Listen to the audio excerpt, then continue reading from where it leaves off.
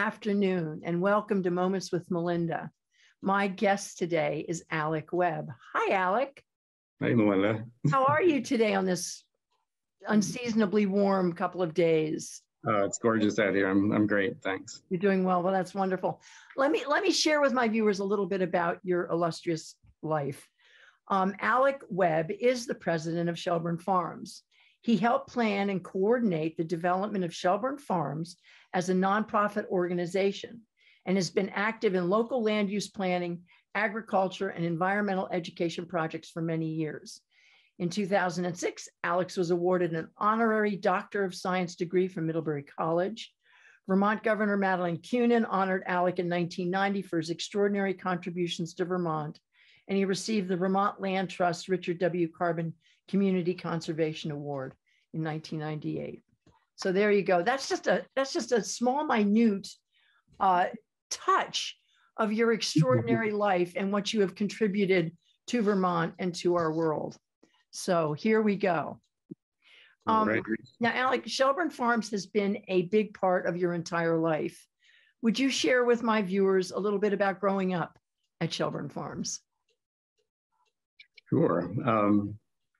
Actually, I was at a conference one time, and the person who was speaking said something like, all of you in the room who, if you go back to your home place, don't recognize it, raise your hand. And I was ambivalent about that because our family home was near the dairy barn. So for those of you who know Shelburne Farms, there's the milking barn, and as you're going towards the lake on the way to the inn on the right. And our family home was just maybe 200 or 300 yards north of the milking barn. So my dad built that barn in 1952, which was the year I was born. So we grew up in a house that was just through the woods from the milking barn. So our world, and that's one of 6 kids, there's 6 of us in my generation. So our world was very, I don't know if small is the right word, but it was about our home and the milking barn and the farm operations. And it was on Orchard Point, which was, there was a calf barn, and we had a horse barn and stuff. So but today it's a more of a residential area. So if I went back, or when I go back to Orchard Point, it's a completely different environment than I grew up in. And Shelburne Farms is also a lot different in that, again, when we were growing up, it was a working dairy farm. So that was our whole context for growing up. And now it's, this amazing, it still is, even I guess the thread of continuity is the working farm, but it's just so, enjoyed by so many people now in so many different ways. It's really also quite a different environment. But what an incredible life growing up on this dairy farm on that incredible piece of property. And you've been there your whole life, and you live there with your parents and your siblings, and just what a beautiful, wonderful childhood you must have had. So who or what do you believe helped to focus your life's work on promoting and educating humans on the importance of our planet's health? Who had the greatest influence on you, Alec? Oh, wow. Well, I was sent off to private school fairly young, in the 5th grade, which is like, I can't imagine sending one of my kids off in 5th grade. So that was good in terms of like maybe learning study skills and, discipline, doing homework and that type of thing. It wasn't so great in the emotional IQ world.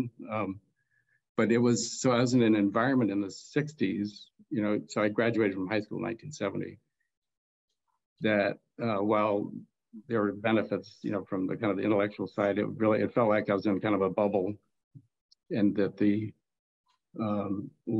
education I was getting was kind of disconnected from what was going on in the 60s in the real world. So there were teachers, there were, the readings that we were doing, Dana Meadows and others, early on, the early environmental thinkers and writers, Rachel Carson and others. So I think it was,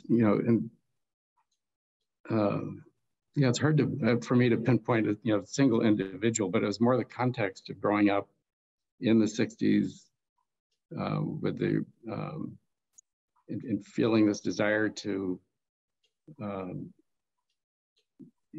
seek more meaningful educational opportunities for myself and as a way of creating change in the world. You were part of the 60s revolution, as was I, and we can attribute civil rights and women's rights and disability rights and environmental rights Earth Day to the 17% of our youth who stood up and were revolutionaries. And so you had Shelburne Farms, in that kind of was under increasing development pressure, when suburban, the strip development was pushing south on Route 7. So you had, those pressures in the context of the global situation is what led to the thinking around creating a nonprofit organization that could use Shelburne Farms as a resource for, helping address some of those larger societal and environmental issues. Which is what you did. So to my viewers, how would you characterize Shelburne Farms as somebody who has lived there and helped it to grow to what it is today? How would you characterize Shelburne Farms? Well, Shelburne Farms today is this amazing place for learning. We're an education organization, and our mission is to inspire and cultivate learning for a sustainable future. So it's this combination of this incredibly beautiful working farm and landscape with an educational idea that goes far beyond this place, but is grounded in place. So I'd like to think of Shelburne Farms as this amazing local community resource that is, globally connected through a network of organizations and individuals who are concerned about the future of our world. And it's one of the top 5 places that people go to visit when they come to Vermont. Yeah, and we have this interesting dynamic. We don't promote ourselves as a tourist attraction because we really want. We're an educational organization with this amazing campus that we want to welcome people to come and enjoy, but we're here to create this place of learning, not just to get as many people as possible to come, and visit and leave. It's really one of the things I love about through COVID was, you have people from the local community coming out to walk, multiple times a week. So that kind of, as opposed to someone just coming and experiencing Shelburne Farms and leaving and not coming back, it's that kind of deep connection with the local community is what really is a lot of what makes Shelburne Farms, I think, so special. But I've had people who have come from other countries staying with us who go to Shelburne Farms and go back. Came from with what they took away from Shelburne Farms. So it inspires and creates wisdom in people's hearts who have gone there. I think it's one of the great wonders of the world. But anyway, so Alec, what do you consider the greatest challenges you have faced as you worked to create this internationally revered and inclusive experience known as Shelburne Farms? Well, I definitely have been working for a long time on this, but Shelburne Farms is not here because of me. No. There are so many people who have made it work in a way, and I feel like part of my role has been maybe like a stagehand in a way, like creating an environment where amazing people can do amazing work here. And there've been so many that along the way that have done that. So you're like the wizard in a way, helping, or the conductor, maybe the conductor or the director. But what is one of the greatest challenges? Was it taking it as a family home and respite and turning it into the nonprofit, or was it? What do you feel were some of the greatest challenges? And to my viewers who may not know this, Shelburne Farms is in Shelburne, Vermont. And so I'm going to, and I also want you to know that their website is shelburnefarms.org. And I suggest you visit their website. Yeah. So the challenges, they're keep evolving, you know. So in the so the nonprofit was incorporated in 1972, and it was just an idea. The place is still owned privately by my father, and so I guess that the challenge at that time was envisioning a different, you know, future for this place. Because if it had just kind of gone the normal course of events, it would have become a high-end subdivision, I guess, you know, suburban subdivision or a golf course or whatever, private club. So I think the first step was re-envisioning a different future. And then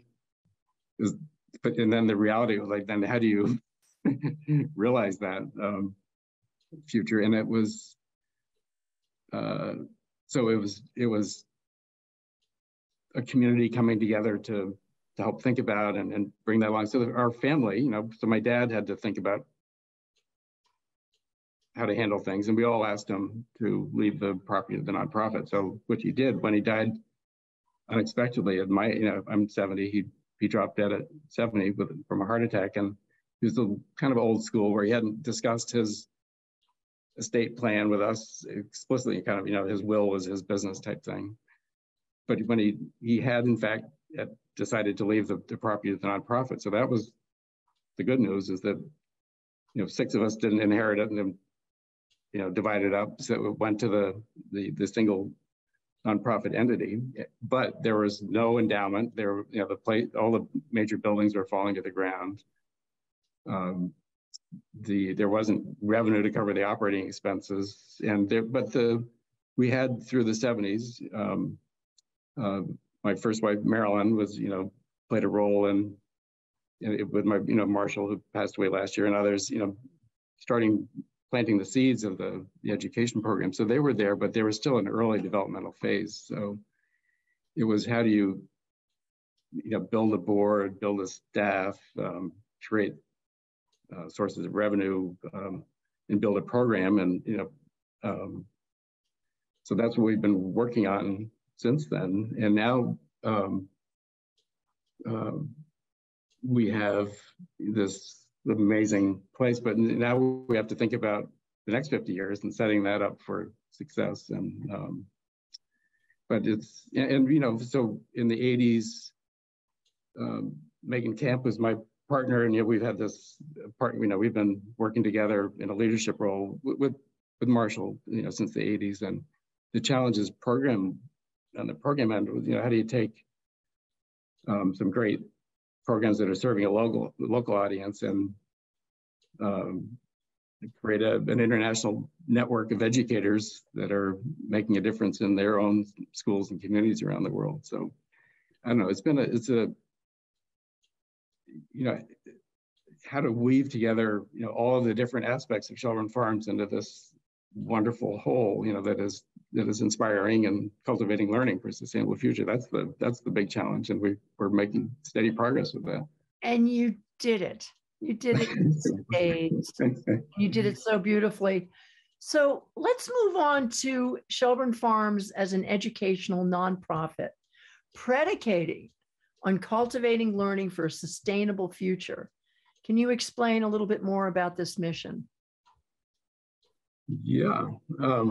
So as I said, we want to use this amazing place to invite people on a learning journey around sustainability. And then our focus has been largely around young people. So, you know, helping, and the way to have the greatest impact is by working with educators who, you know, spend their careers working with multiple classes. So it's really about supporting education that's tied to place and community, and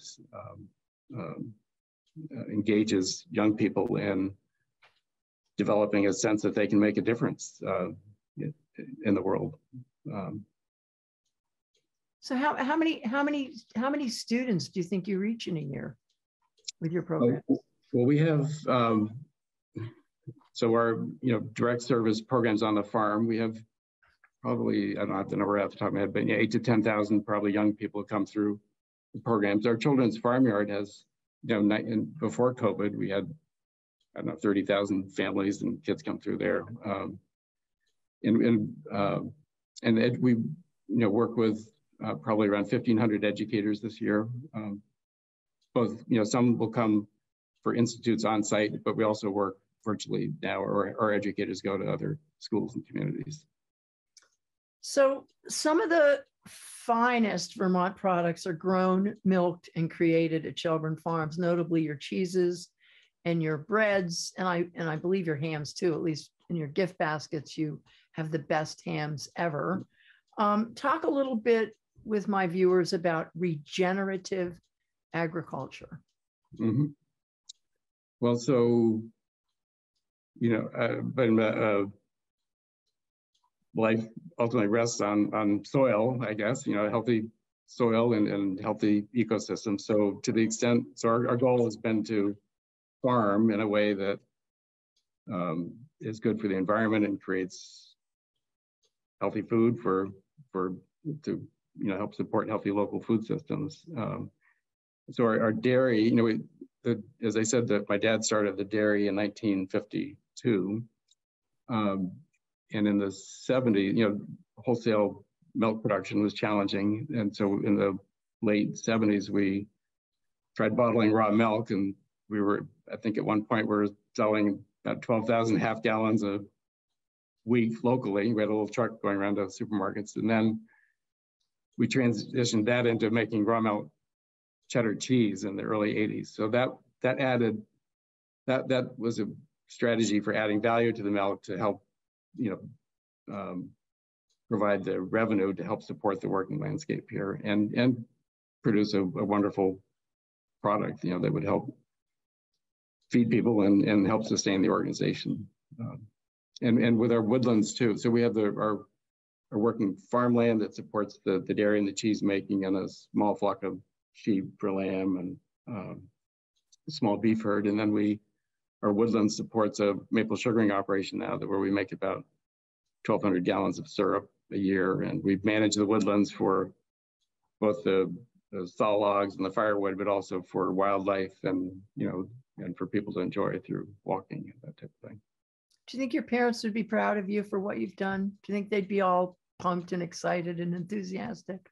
Well, my mother outlived my dad by a few years, but no, I think my father would, he died in 1984 before this a lot, unfolded. So I think it would be fun to tour around with him. Sure, I think it'd feel great to see the dairy still going, and just kind of probably be amazed to see the large buildings, because he had decided to basically abandon or let go of the major estate buildings. He didn't foresee a future. He wasn't trying to bring back the private estate qualities. He was just trying to make it work as a working dairy. So for him to see what you've done with it, to see the public enjoy and kids, and so I think it'd be fun. And all the events that you show and the events that you hold there. Yeah. So Alec, share with us the history of this land that you steward, and the Abenaki influence that you so honor today. Mm-hmm. Well, this land, I mean, it's an amazing piece of property, and that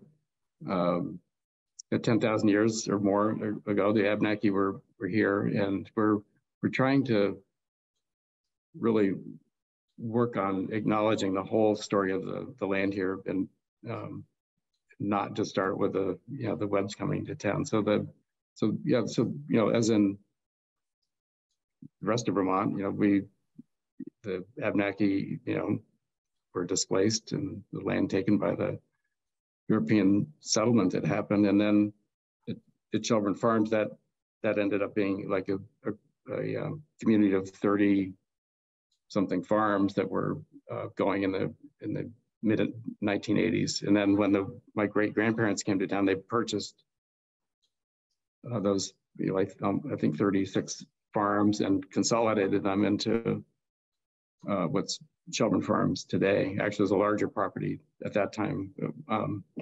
And they brought in Frederick Law Olmsted to help kind of conceptualize the layout. And that's why when you come in, it feels more park-like, or it's not like a typical Vermont landscape.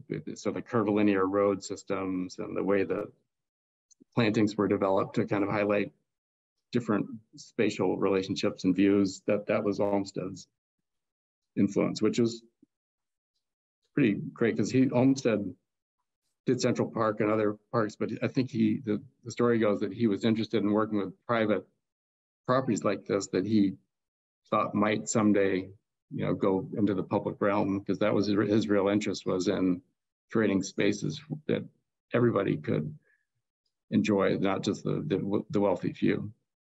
So what brought your great-grandparents or your grandparents, what brought them to Vermont? And what brought them to Vermont and that piece of land? Yeah, well, my great-grandfather married Lila Vanderbilt, mm-hmm.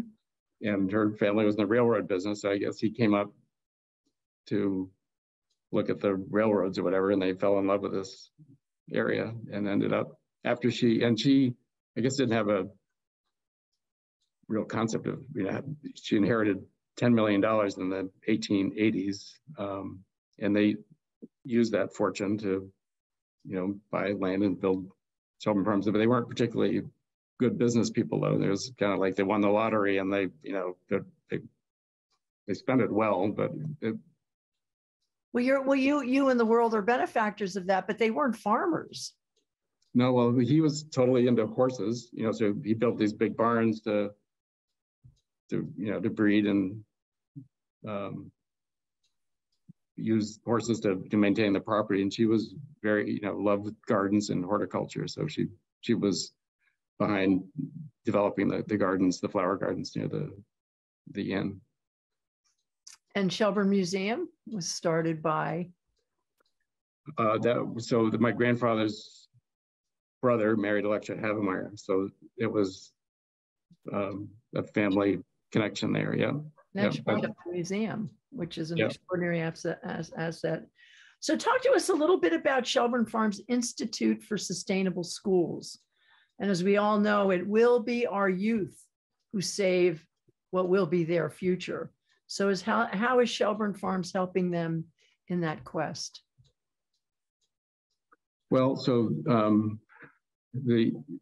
as I mentioned, Megan Camp came here in the early 80s and has been building our program outreach, and has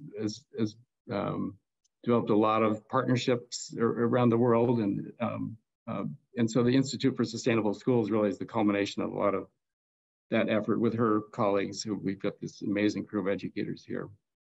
So the Institute for Sustainable Schools is the umbrella for our work with educators and supporting this network of educators who are committed to educating for sustainability. And we have a great partnership, a longtime partnership with the University of Vermont that's, through various colleges, but they're our lead partner in the Institute, and they have a certificate program in education for sustainability that may evolve into a graduate.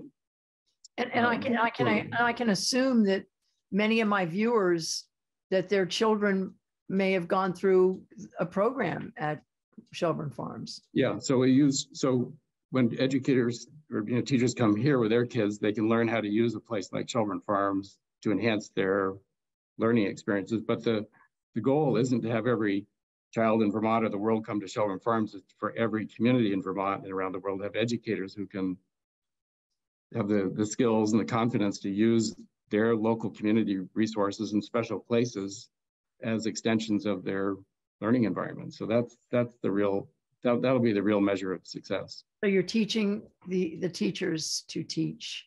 Yes, yeah. Because that's how it works. But I think we all remember that the recycling program in Vermont was actually started by the children. Mm-hmm. Yeah, well, that's brought it to their parents and said, why are you throwing that out? So anyway, bless our sweet children. So, Yeah. I want to touch a little bit on your brother, Marshall Webb, passed away last summer. And it was a deep and profound loss to all of us and many people around the world, but especially to you and your family. Can you share with us the Marshall Webb Earth Day 2028 challenge? And how can my viewers get involved? Yep. So one of our big organizational commitments is to improve our stewardship practices. And so, of course, with climate change being such a global issue, we want to become, or we've set the goal of becoming net zero or beyond net zero by 2028 in our practices. And largely, I mean, just to be good stewards of what we're responsible for, but also to help build this inspiring learning environment so that it can be a place where people can see how we went about that process and what it might look like. So we and that's part of an ongoing fundraising efforts. We have a climate action fund that we're raising funds to first put together our planning framework for achieving net zero, and then of course it will take a significant investment to accomplish it.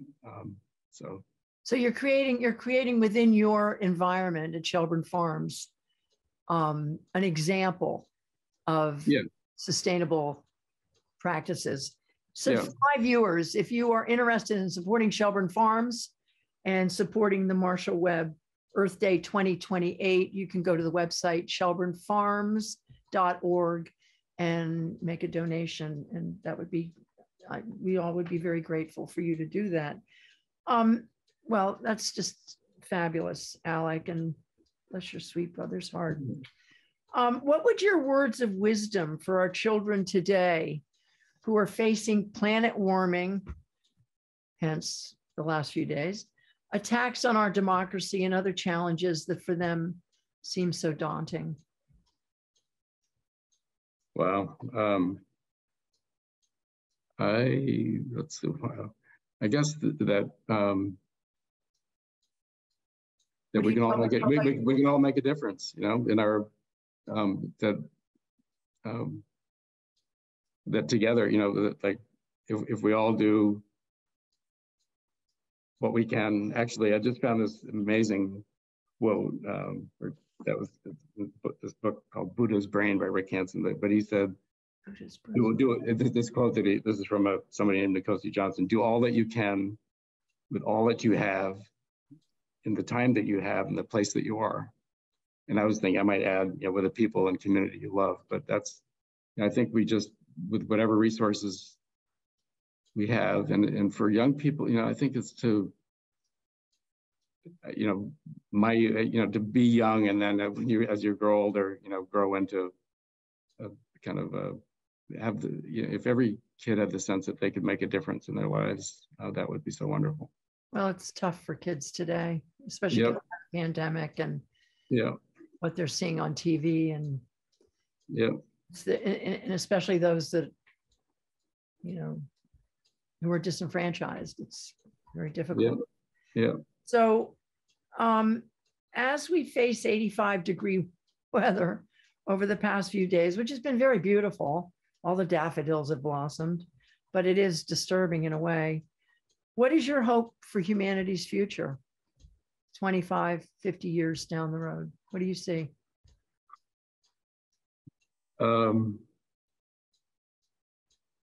Well, let's see. You've got such divergent, you have a lot of reason for hope and a lot of reason for pessimism. I think that I don't know. Well, let me help you here. Yeah. All the children and all the students and the teachers and the people that you're putting through Shelburne Farms, they're the hope for the future. And you must see that every day in the work that you and your team are doing. To give you great hope. Yes, that's true. Yep. I mean, and I think the biggest hope would be that the people like ourselves who have access to opportunity and resources that many don't, that everybody really uses them to in every possible way for the betterment of all. You know, I mean, that's I think that's the real hope, perhaps, that will happen. You're here. Now, another thing I wanted to bring up, because I've been thinking about this for the last 5 or 6 years, the word sustainability doesn't really work for me anymore, because I don't know if we can sustain what we have with where we are. So I'm hearing the word used a lot amongst environmentalists, the word adaptability. Mm-hmm. Where do you land on that, Alec? I love adaptability, resilience, but I'm still hanging in there with sustainability, not because it's, you know, who wants to just be sustainable, but on the other hand, there's a lot of good things in that word, you know, in terms of long-term thinking. So to me, it's more, it doesn't have the quality of life thing that jumps out, but if you, I think the importance of thinking long-term, that's what sustainability still resonates for me about. You know, it's like not just looking at short-term. How far out do you think? Well, until the sun goes out, I guess. I don't know. Until the sun goes out. You know, we're working on that's a long time frame, but you know. Good for you, Alec Webb, until the sun goes out. Well, I have no doubt you're going to be around. I don't know where or where you're going to be, but you're going to be making a big difference wherever you are. In closing, this is kind of fun. Can you tell my viewers what baby animals they can see and pet at your farmyard? I think we have some goats and some the cutest baby lambs now. We aren't really officially open. I mean, the trails are open, but people can swing by. You know, the goats, the sheep. You know, we'd have a calf up there in the summer, and but I think the goats are probably my favorite. The cutest. Well, goat really yoga, you know, goat yoga now, where baby goats are helping people get through yoga. Well, listen, we've come to the end of this interview, and I just want to tell you that for many, many years, I've admired you and loved you, and the work that you and your family have done and your team is extraordinary. So I want to thank you for your time to be on my show, and I wish you a beautiful day, Alec. Well, thanks, Melinda. There was somebody who once told me that my main job is thanking people, and I feel like I never do that adequately. But thank you, and I just, for people who are seeing this who have been supporting the farm, I just want to thank everybody. You know, it's been an amazing community that's making Shelburne Farms possible. So it's a great village. Yeah, it really is. Really a great community. And to my viewers, I want to thank you for watching my show, and I will see you shortly. Enjoy this day, and I say goodbye.